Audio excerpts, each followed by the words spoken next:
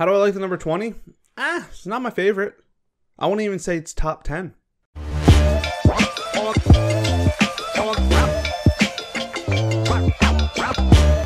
Hello and welcome back to the Croak and Croak podcast. I am Spencer Cartier. I am Muttley. Motley Crue? No, just Muttley. Muttley, and this here is Frank, who is wise today. I believe that is a Harry Potter shirt. Yes. Harry Potter on HBO Max. You can see Harry Potter Return to Hogwarts, which is a 20th anniversary special. Yeah. Where J.K. Rowling was not invited. Have you seen it? No. Oh, I just heard headlines. All of the old cast and crew is back together, but J.K. Rowling with Wonder her. why. She has a lot of those hot takes that people are saying. Oh, okay. We don't like that anymore. And so I think Harry Potter, the movie people, are trying to be like, hey, we're our own thing.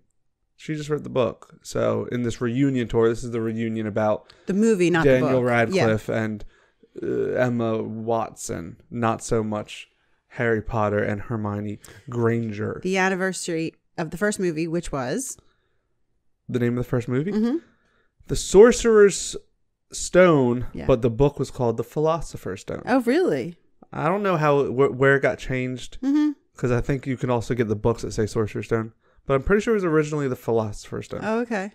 But philosopher maybe sounded too literal. Yeah, it doesn't sound as fun for moviegoers. Yeah, and it doesn't have that like wizardy aspect to it. Right. Where it's like, this is a wizard movie, not a philosophy movie. Right. Who knows? Yesterday I was laughing. I was like doing that laugh. And that was the one thing I didn't look up. I was literally, I skipped past it and I was like, I heard it playing. I'm like, should I look that cat up? And I'm like, she didn't really give me enough, and I didn't give you enough. And also, I tried to look it up later, and I think I'm all confused. That's why I was Muttley today, because Muttley is a cartoon dog that makes that sound. Oh. So I just, Smedley was a cat, but he didn't make the sound. So I don't know what's going on. So I'm just Muttley. Muttley. But it's the 20th anniversary of Muttley? No, of that show we just talked about. Harry Potter? Yeah. Oh. It's the 20th. Okay. Of January. Oh, nice. You know me, 1/20/2022. You usually like binary codes. Yeah, any way I can make it. Ones and twos. 1/20/20. And it is starting Aquarius season. Shout out all you Aquariuses. Aquarius. What is the Aquarius? It's a mermaid tail, right? No. Aqua. It's a water bearer. Oh, holding the two jugs? Yeah. No, I'm getting mixed up because what's the other water thing? Maybe that's Virgo? No, the two jugs is Virgo, isn't it? Or Libra. The scales. I don't know. Aquarius is the water bearer, but it's an air sign. So that's a little confusing. Aquarius is an air sign? Aquarius is an air sign. We still have never had our Zodiac podcast. In the Zodiac podcast. Did we? No, we didn't. No, we didn't. You're right. Aqua means water. Aqua PA is the Pennsylvania water, or is it Philadelphia water department? Aquarius is a mystical healer who bestows water or life, water meaning life. Water, the source of life. On land. But it also, so the water bearer is supposed to give knowledge to the world and is known to be stubborn. If you know any Aquariuses, are they stubborn? I don't think I know any Aquariuses. I knew some, friends growing up. Aquarius. Bridget Corey might be an Aquarius. Pretty sure. Yeah, because she's not a Pisces. Okay. Aquarius starts today, but it just brings us to the number 20. How do you like it? How do I like the number 20? It's not my favorite. I won't even say it's top 10.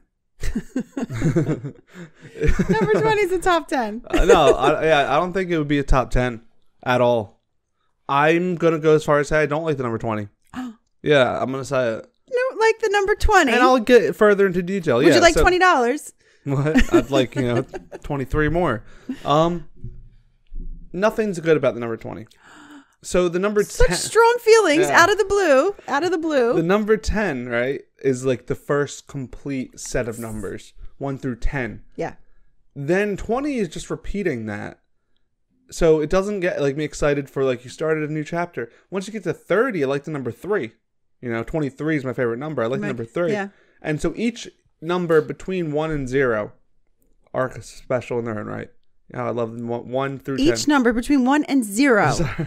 Yes. There's a thing called imaginary numbers in mathematics. You're mathable. But no, between 1 and 10, they're all good numbers. And so after that, you can like 11, like the ring at 12. And then when you get in the 20s, 21. Hey, blackjack, 22. And then like once again, once you get to 30, then you like the 3 in the 0.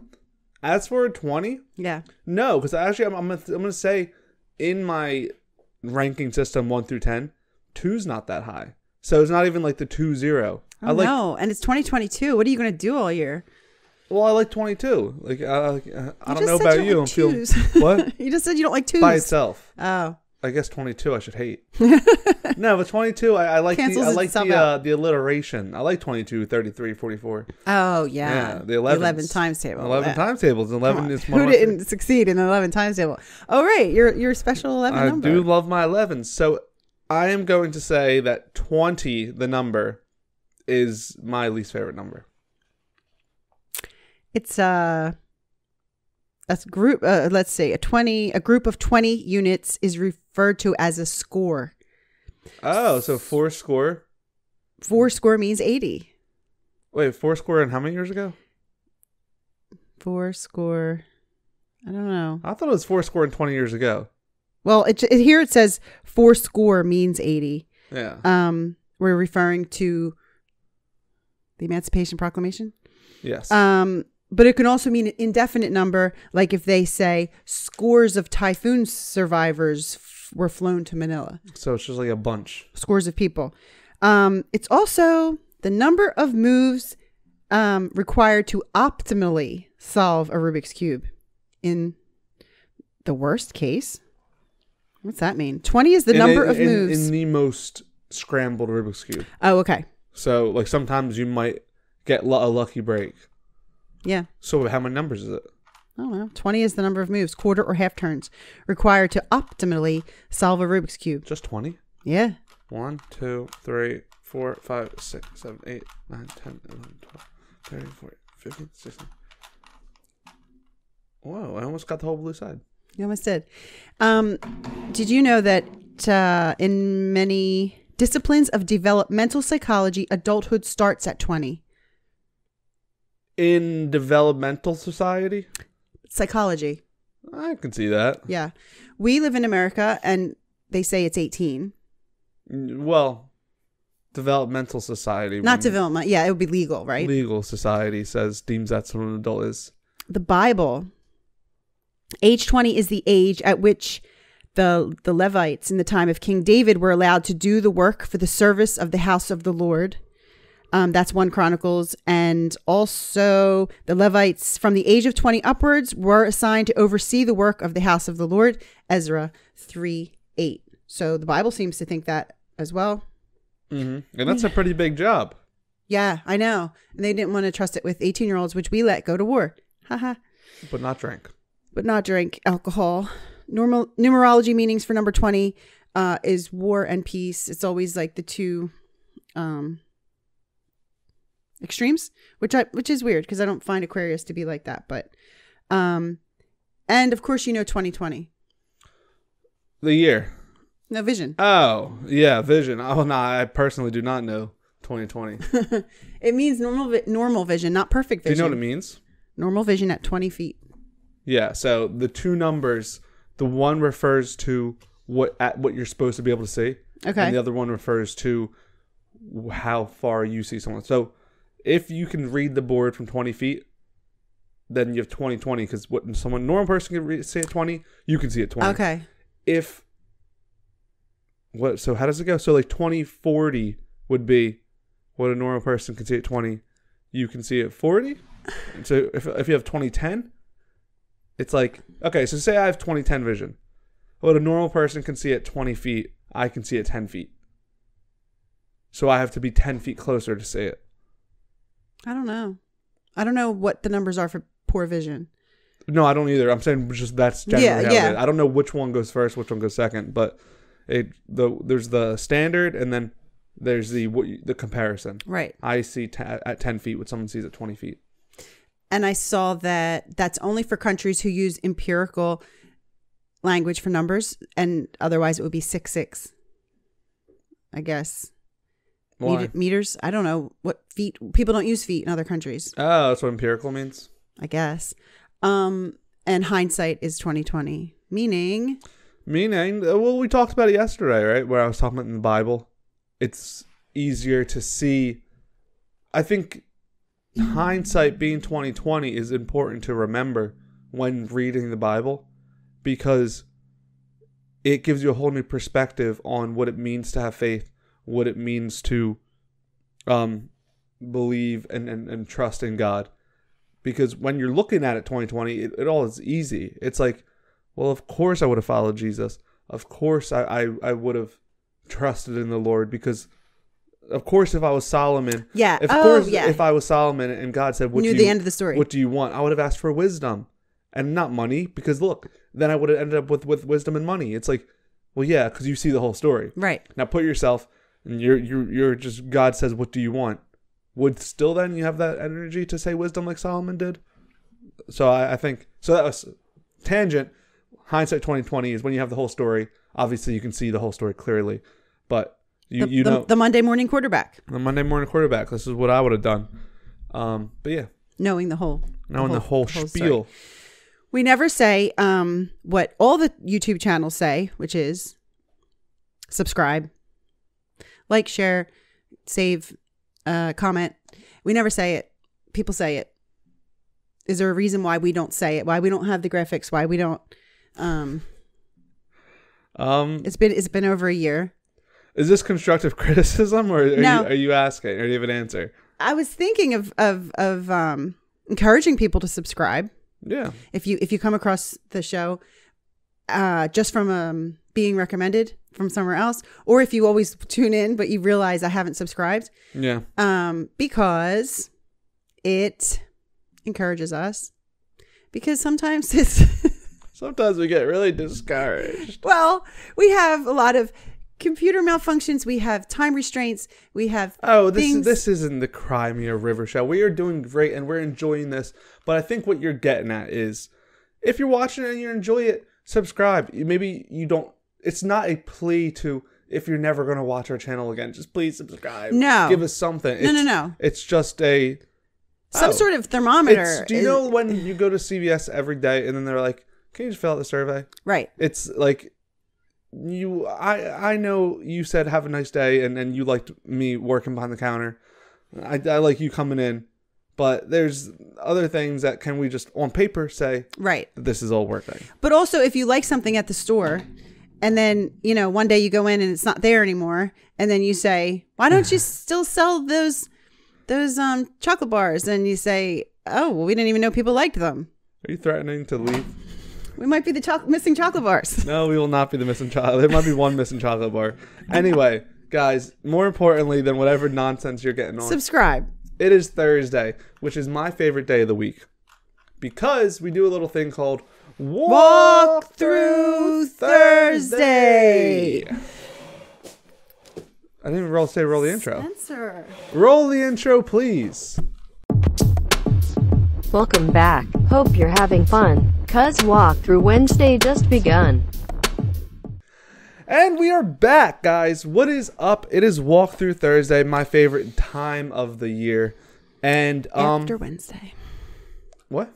After Wednesday. No, after Friday. I thought you said yesterday. That's why I'm saying it. Oh. And what we do here on Walk Through Thursday is we open up the Bible. The Bible is open. Look at it. Look at the Bible being all open. And once the Bible's open, we pick a verse from one of the many great books that the Bible has, and we read it and we try to break it down. This isn't telling you a whole Bible story. We might give a little background. We might not. This isn't about talking about huge overarching themes. This is about finding the power within one verse. And we do that slowly and surely, and we try to get a little bit more of a meaning out of it. Now, you may get different meaning than us, and that's okay, because the Bible is the living word. But what's important is sometimes instead of just saying mantras, you look a little deeper. Anyway, with that being said, we are going to get into it. We're going to go sentence by sentence, line by line, word by word, letter by letter, syllable by syllable, and we are going to do this together forever. In English.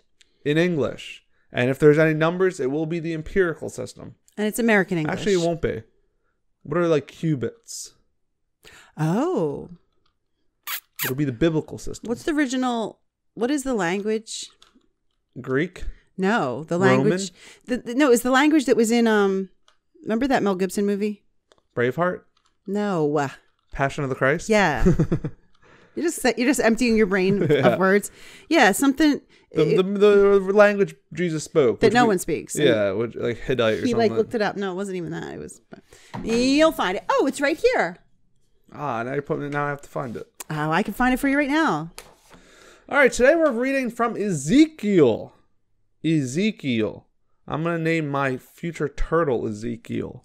We never read from Ezekiel. Never do. Because Ezekiel has pages of what you just said, cubits. Mm-hmm. It's going to be every single doorway, floor, room, stairs. And so you think there's nothing in here for me. This is a blueprint in words, and what is the point? But we just grabbed a little something out of it. And also, let me say something about that. I read the whole Bible, page to page. Ding! We need a bell. Page to page. Beginning to end. Page after page. Beginning to end. What's the word when you do something linearly? Not consecutively. When you do something in order. Like, consensually. No. Well, it was consensual, my Bible reading. But when you watch Star Wars, and did you watch it for when it was released? Oh, yeah, I know what you're did you watch it? Oh my gosh. In order. Yeah. Of the story. Oh, you're killing me. Whatever. And when I was reading it, I was trying to get the whole message of the Bible. Opposite of Walk Through Thursday, I wanted the whole thing. And there's a lot of books, they don't call it Numbers, the book of Numbers for no reason. Mm-hmm. It's just basically the Israelites. I'm not even going to try it again. Numbering themselves. But even though it was in my head, not out of my mouth, I read every word. I didn't skip if I'm like, okay, this is all just names. Yeah. Because with the Bible, we say it's a living word and we say each word is powerful. Mm-hmm. And I find that there are levels to this. And even though I don't understand the point of reading these names and like looking at each letter, not glossing over them, is because I think every word has meaning. And even if I'm not getting it physically, like, oh, that story is making me think something, I think there's an importance of it, even if I don't know it. Yep. Good. Okay. Guppy. So we're reading the book of Ezekiel, and it is 47, 6 through 12. Long one. We're going to do a speed walk through this. Yeah. But I'll read it. He asked me, "Son of man, do you see this?" Then he led me back to the bank of the river. When I arrived there, I saw a great number of trees on each side of the river. And he said to me, "This water flows toward the eastern region and goes down into the Arabah, where it enters the Dead Sea. When it empties into the sea, the salty water there becomes fresh. Swarms of living creatures will live wherever the river flows. There will be large numbers of fish, because this water flows there and makes the salt water fresh. So where the river flows, everything will live. Fishermen will stand along the shore from En Gedi to Eglaim. There will be places for spreading nets. The fish will be of many kinds, like the fish of the Mediterranean Sea. But the swamps and marshes will not become fresh. They will be left for salt. Fruit trees of all kinds will grow on both banks of the river. Their leaves will not wither." Oh, okay. "Nor will their fruit fail. Every month they will bear fruit, because the water from the sanctuary flows to them. Their fruit will serve for food and their leaves for healing." Sounds great. It does sound great. Is there any background we need for this? Well, the book is about, literally the book is about the destruction and exile of Judah and the promise of its eventual restoration. And so obviously this passage is talking about the restoration and how it will no longer be a bad place, but a good place. And it'll be ruled by David or a righteous descendant of David. And they won't, they will be blessed. So that was the background of the literal. And like I said, this is 47, 42, 43, 44. It's like, it's literally, you could give it to your construction, contractor, and he could build you exactly what, or how the priests are supposed to act every single minute of the day. But this little passage here, I was attracted to because we always talk about, the water of life. Yeah. And the word of God and the, just the nourishment of the people's spiritual souls more than I find, their fruit will serve for food and their leaves for healing. I just take it more for your spiritual body than your physical body. Yeah. I agree. I was sorry. I was listening. I know to it was a lot. And you don't like to read it beforehand.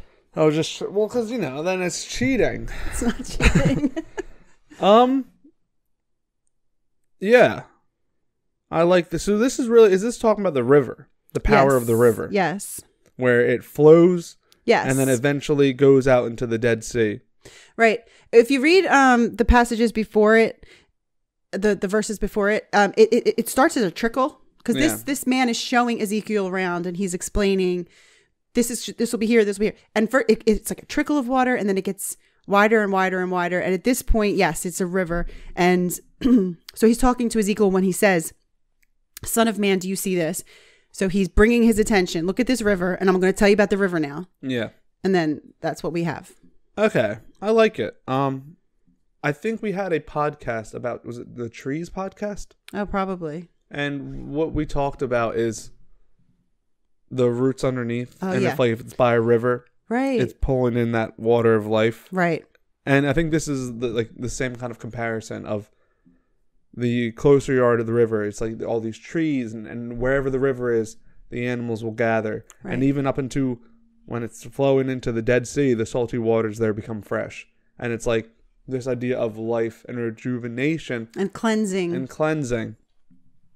That is, you can compare, I think, to God and living a spiritual life.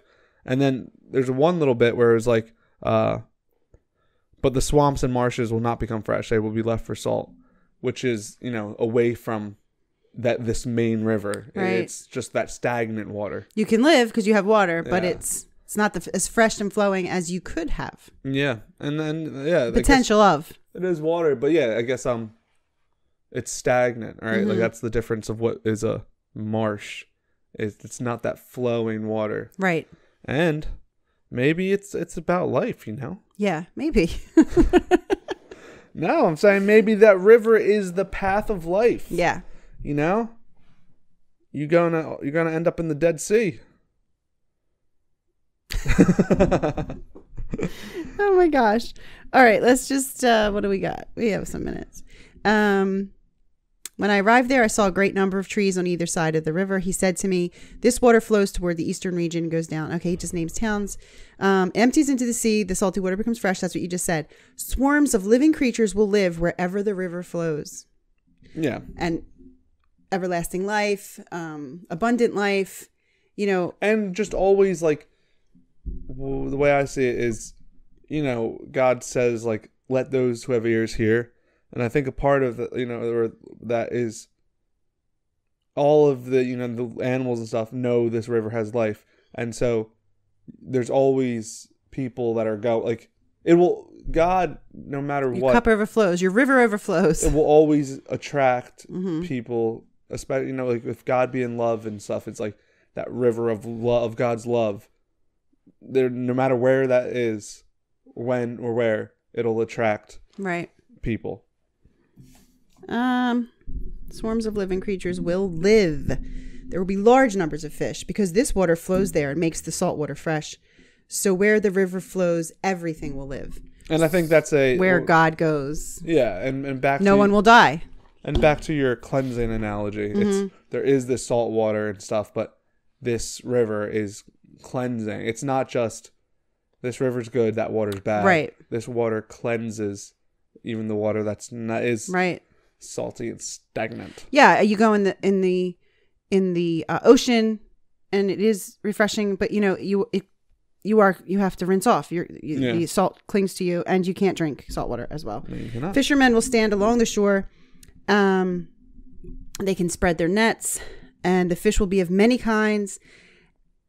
And fruit trees of all kinds will grow on both sides. Fruit trees, not just any tree. It's a tree producing food. And I found it interesting when it said every month they will bear fruit, because even though we're talking spiritually, it reminded me physically, because every month a woman can bear a child. Yeah. Not every month, but you know what I'm saying? Every month.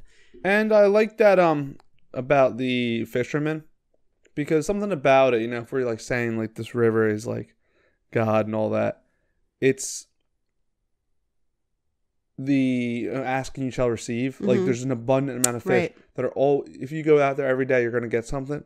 And I think, it's the difference of if you saw two fishermen, one of them casting a net in the Dead Sea, and it's like being like, why? I'm not getting anything. Right. Why? And it's like, because you're not in the right place. Right. And it's like, if you come to this river, there will be an abundance of fish.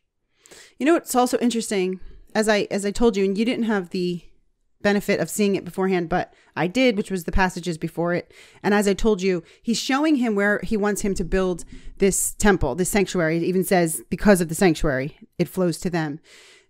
Where the sanctuary is built and has all these rules and measurements, the water's trickling. And I told you, it grows bigger and bigger and bigger. And as it gets further from the sanctuary, it's the widest and the largest. Yeah. And it's now making everything fertile so far down. But because the trickle came from God, from the sanctuary, from the holy place, because if I was doing the painting, I would think that the river should be widest at the temple and smallest as far as it gets. But the alternative would be the smallest thing from God turns into the biggest thing, right? Like it's like, well, that's what you're saying, okay, just a little trickle turns into life for an entire far-reaching nation. What? Fruit trees every month, and that's what we said. The fruit will serve for food, and their leaves for healing. What do you think about the word healing? I think I like it just because I think it's covering all the bases, right? Like we have like the idea of cleansing, we have the idea of nourishing with the food, right? Life, and then there's healing, and so I also like it because it does throw in a little bit of that spirituality where it's like, you're right. It's like saying like, wow, this sounds too good to be true for just a river. It's right. Like the leaves healing, no one will be hungry, and it's like it's giving you these hints of it's all I need, right? And it's like, should we all go find this river and just say that was the point of this, or is this river representing something more? Yeah, because to say healing means something needs to be fixed. Yeah. So it's for everybody, even people who are broken or injured or wanting. A little salty, need a little cleansing. The river to go to. But guys, that is Walk Through Thursday. Thank you, Ezekiel. Thank you, Ezekiel. Check it out. Go read Ezekiel. Go swim in a river. But we'll be back tomorrow are we doing Dr. Seuss Friday tomorrow? Yeah, we are. For Dr. Seuss Friday, it's going to be a good one. The best. What do we got? 5? I don't even know. Look at the playlist. I don't know. We have a couple. They're adding up. Until then, go and live your best life. Peace.